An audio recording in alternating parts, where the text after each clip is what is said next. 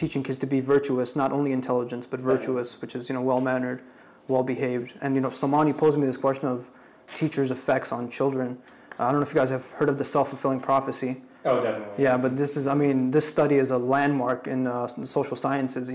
They took two children who were in the same, two random children, and they told the teacher at the beginning of the year, this kid is a bad kid. They made up a whole false report about this kid. He gets into lots of trouble. He was a neutral kid. They took another kid, they gave him another false report. This kid is well behaved, he's gifted and talented.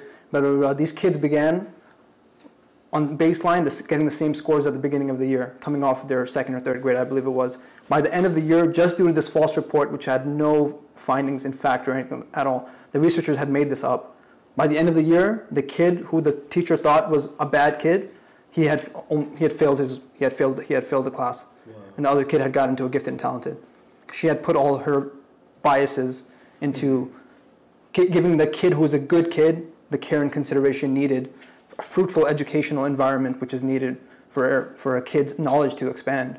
He needs that education system. You guys are talking about great teachers who saw that strength in you, right? They avoided the weaknesses that you had. We all have strengths and weaknesses. Sure. I can't be expected to perform maximally in every domain. They saw the strength in you, and they maximized on that strength. Here's a way for you to reach this other potential that you may or may have. We call that the zone of proximal development in psychology. That's giving a kid, when you play basketball with a kid, right?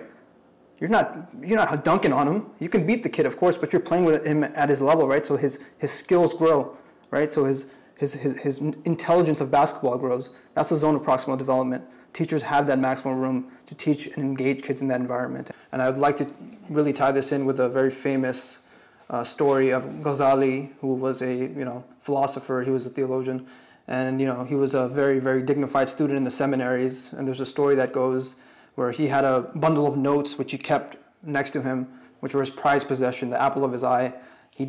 Everywhere he went, he made sure the bundle of notes was with him.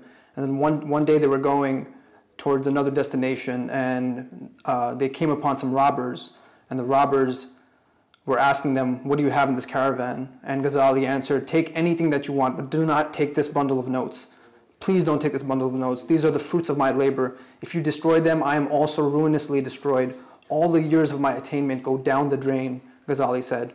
The robber replied, so whatever you know is in here, isn't it? Yes, Ghazali replied.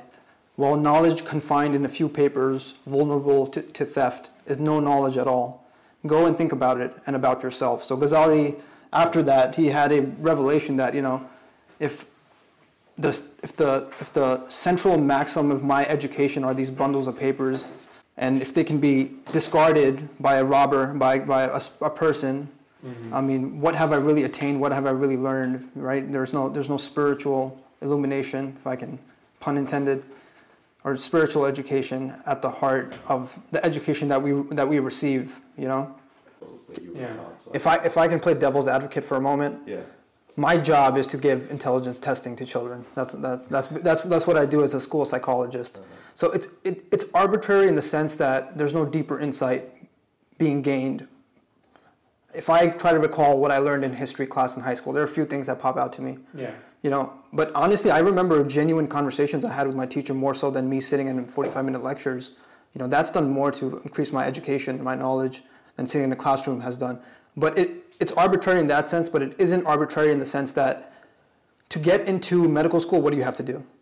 You got to learn all the information. You got to take that. You have to take a standardized test. Right. To get into any form of graduate school, you need to take a GRE. That's a standardized test. So these are barriers that people who don't rise to the top percentiles of cognitive capacity, and that's usually quantified through 7, 8, 9 different domains of intelligence, which I can go through if you guys want me to. Fluid intelligence, visual processing, processing speed, short-term memory, working memory. If all these terms are flying over your head, just try to recall what you do in high school or in middle school. What were we doing, right? When you're taking a history class? Yeah. Short-term memory, you're trying to recall stuff, right?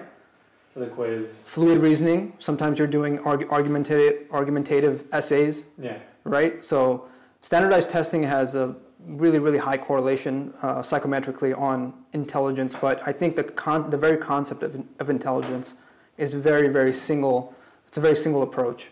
and apply it. What you're alluding to is multiple intelligences theory. Yeah. So pretty much you touched upon adaptive intelligence. Mm-hmm. What we're trying to do in the psychological field is try to expand how intelligence is quantified in schools. I work in schools. So, a kid who has low cognitive capacity, we have to understand that a lot of this is also genetic too. A lot of people have low standardized intelligence for no other reason than it's genetic. Mm-hmm. They score 2 standard deviations below intelligence. What are they supposed to do? Do we disregard them, who they are, the merit of who they are? No. They may have high emotional intelligence. They may have high social intelligence. We don't have any sort of standardization for emotional or social intelligence. How do you quantify that? I mean, We don't. Right, I'm sure you can, but not very accurate. The field of psychology, we're out of loss for that right now. You know what you're... I mean, you can be put to death for your level of intelligence.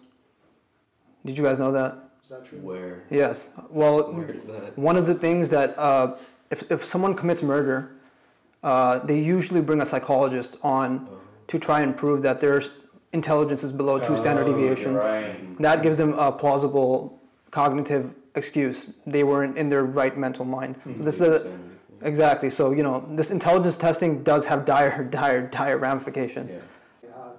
I think we as a society need to expand what our definition of intelligence is. Definitely. Because in 2030, when I think of a utopia, I don't think of intellectual zombies like we have nowadays. Yeah. People who can recite their dissertations at you. For me, intelligence is someone who's very compassionate, someone who holds their tongue, someone who has humility, someone who knows the right thing to say, someone who can read emotions when you walk into a room. So That's emotional intelligence. a very attuned level of intelligence right there. Knowing the right